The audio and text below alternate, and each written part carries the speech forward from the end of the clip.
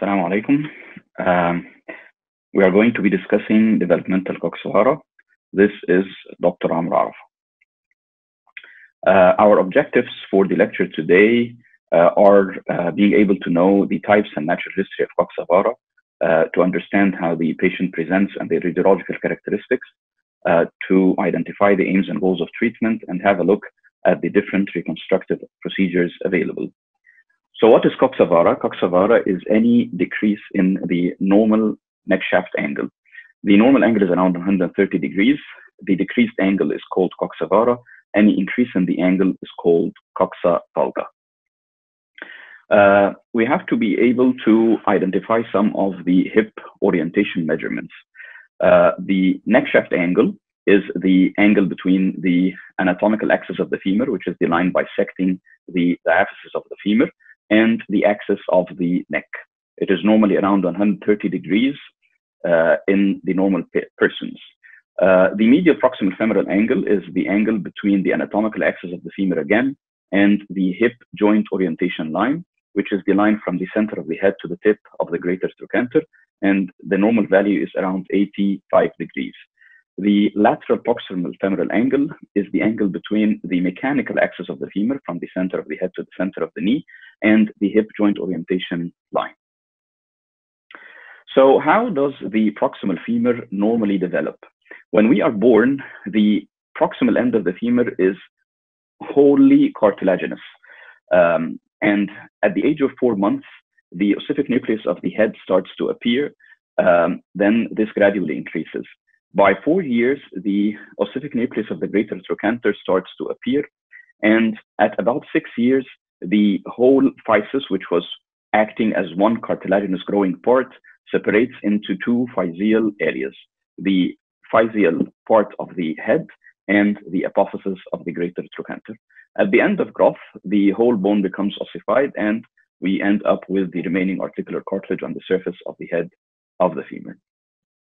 The forces that act on the growing proximal femur start to appear when the child starts to walk. So we have the body weight acting as a compressive force on the head, and we have the force of the abductor muscles that pull on the greater trochanter. This creates tensile forces in the trochanteric apophysis and compressive forces in the physis of the head. The normal growing cartilage responds to the tensile forces by increased growth and to the compressive forces by inhibition of growth. So there is a differential growth here between the trochanteric apophysis, which is enhanced, and the physis of the head of the femur, which is a bit inhibited. This differential growth would result into shifting the shape of the proximal femur into more varus. That's why when we are born with an angle that is in the valgus range, 150 degrees. And as we grow up, and by the effects of the forces that are caused by walking, the angle gradually decreases until by the time we reach adulthood, it reaches the normal neck shaft angle of around 120 to 130 degrees. If a patient has Coxavara, this causes some mechanical effects on the growing bone. When the person stands, we have the compressive force of the body weight, and we have the force of the abductor muscles. These abductor muscles, they pull from the greater trochanter, but at the same time, they cause some compression at the center of the head itself. So the resultant compressive force from these two forces acts on the center of the head. Normally, the orientation of the head physis is perpendicular to the resultant compressive force. So the forces acting on the whole physis are uniform, and the physis grows naturally in a uniform pattern, causing elongation of the neck. But when Coxavara starts to develop, the orientation of the physis gradually becomes more vertical. It loses its perpendicular aspect with the acting compressive force that is the resultant force acting on the center of the head. This creates more compression on the medial part of the physis and more tension on the lateral part of the physis. This differential growth inhibits the growth on the medial and inferior side and increases the Coxavara effect further. At the same time, this slanting of the physis creates more shear forces at the physeal line. And the shear forces tend to cause earlier ossification of the physis. So the natural history is for progression of the Coxavara to occur due to the slanting of the physeal line, and that some degree of inhibition and arrest occurs, leading to a shorter neck.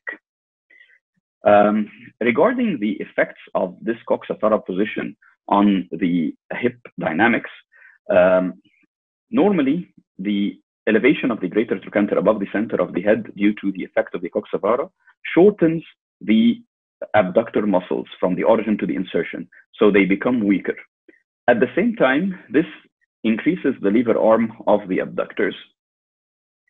Similarly, the shorter neck in comparison to the longer neck decreases a bit the lever arm of the abductors, and eventually there is abductor weakness, causing most of the symptoms that we will see as we proceed. What are the different types of Coxavara? We have the congenital Coxavara. This is the type which is usually associated with a congenitally short femur or femoral deficiency. You will notice sclerosis here in the proximal femur. You will notice that the femur is shortened, that the limb is externally rotated, and this congenital short femur is usually unilateral. Some cases it is bilateral, but it is usually unilateral. So this is the term congenital Coxavara, and it shouldn't be mistaken with the developmental Coxavara, because the developmental Coxavara is a distinct type that is not present at birth, but starts to appear at the age of 4 to 5 years. The hallmark for this type is the presence of the Fairbanks triangle, as we will see in a few moments. The other type is the dysplastic type, which is associated with a bone pathology. For example, the vitamin B resistant rickets or hypophosphatemic rickets, the rachitic manifestations are apparent and there is Coxavara. Or, for example, spondyloepiphyseal dysplasia, where there is affection of the epiphyses and a mushroom-shaped epiphysis on both sides in addition to the Coxavara. The spondylometaphyseal dysplasia with affection of the different metaphyses with irregularity and fraying and the vertebrae, as well as Coxavara. The cleidocranial dysplasia, where there is bilateral Coxavara in addition to an absent or deficient clavicles, allowing the patient to rotate the shoulders forward as we see in the picture. So the dysplastic Coxavara is due to an underlying bone pathology. And the last type is the fibrous dysplasia with the shepherd crook deformity of the proximal femur. The last type of Coxavara is the acquired type.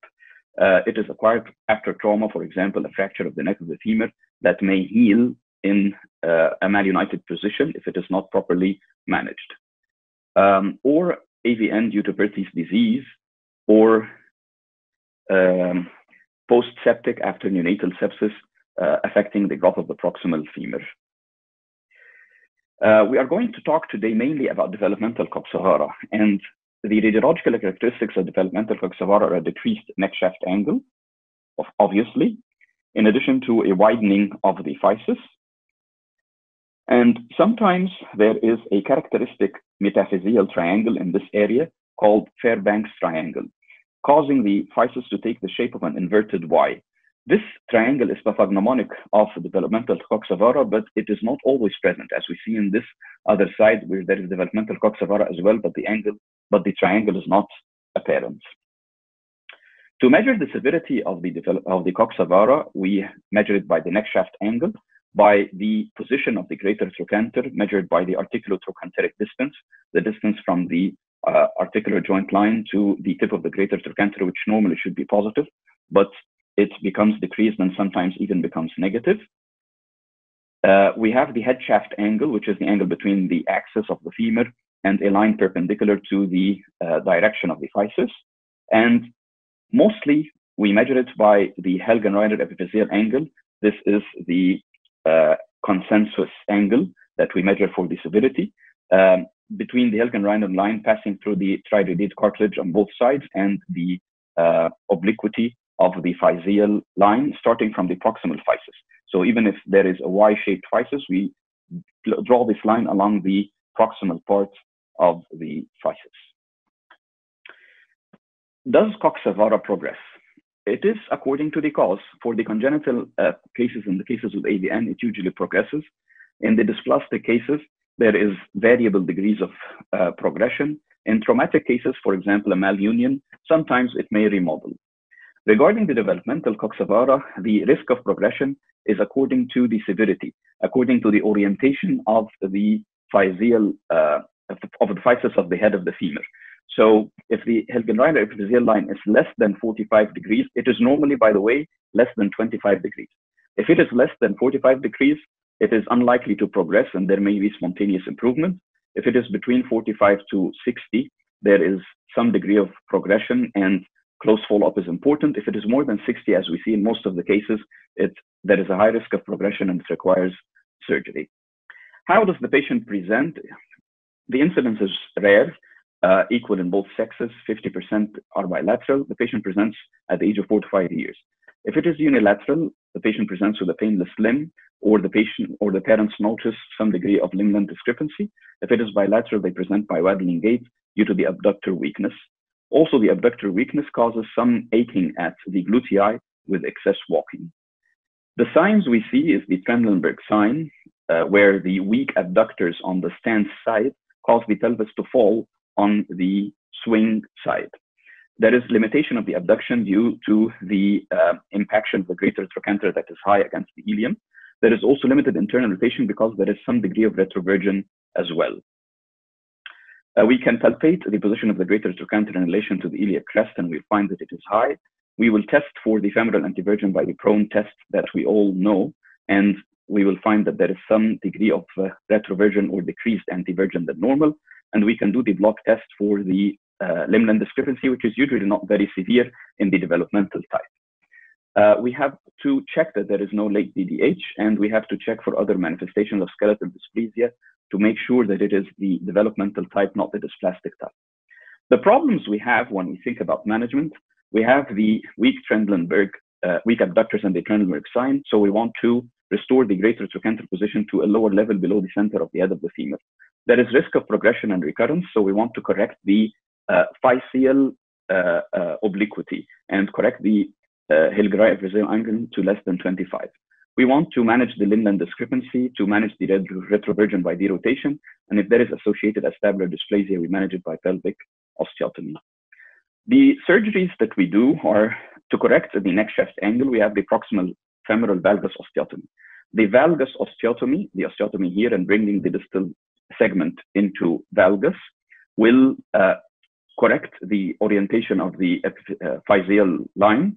It will bring down the greater trochanter and lengthen and strengthen the abductors, and we can incorporate some internal rotation to correct the retroversion. If we aim to correct the abductor weakness, we can increase the length of the abductors by transferring the greater trochanter distally, or by doing epiphysiodesis of the greater trochanter with the different methods of epiphysiodesis. So when do we do the valgus osteotomy alone, and when we combine it with the trochanteric distal transfer? If the difference in the neck shaft angle and the medial proximal femoral angle is the same as we see here, the difference from the normal value of the neck shaft angle and the medial proximal femoral angle is the same, 21 and 21, then the valgus osteotomy will be enough. Once we correct the neck shaft angle by the desired degree, the medial proximal femoral angle is corrected as well, and the greater trochanter drops to its normal position. But if the difference in the neck shaft angle is less than the medial proximal femoral angle, as we see here, there is a decrease in the neck shaft angle that is less than the decrease in the medial proximal femoral angle from normal. If we do the valgus osteotomy and correct the neck shaft angle, the greater trochanter will still be elevated. If we do overcorrection of the neck shaft angle, the greater trochanter will drop to normal, but we will have Coxavara. So in this case, it is better to do the valgus osteotomy in association with the distal transfer. The different types of osteotomy have trochanteric or subtrochanteric. The subtrochanteric will relax the iliopsoas tendon. The trochanteric will tighten the iliopsoas tendon, and this will be a factor if we have some degree of flexion deformity. The different types of osteotomy are the broad and transverse osteotomy, where we do a transverse osteotomy and bring the proximal segment into varus and the distal segment into valgus to achieve the desired neck shaft angle. We make sure that the blade does not extend into the physis. Then we have the Powell's Y osteotomy, which is quite a complicated osteotomy. You can have a look at it by yourself. The different methods of fixation are either wires. We insert the wires parallel to the upper margin of the neck. We do the osteotomy. We bend the wires to the desired neck shaft angle, and we fix them by cerclage. We can use the blade plate. We can use a pediatric DHS, but usually in older patients to be able to pass the physis and achieve proper fixation. Or we can do it by using a skeletal external fixator. And in this case, the osteotomy can be done even percutaneously. So the take-home messages is that developmental Coxavara is a decrease in the neck shaft angle with trochanteric overgrowth. It presents by limp and Trendelenburg sign due to weak adductors. There is some degree of limb discrepancy and retroversion. Fairbank's triangle is the characteristic radiological appearance.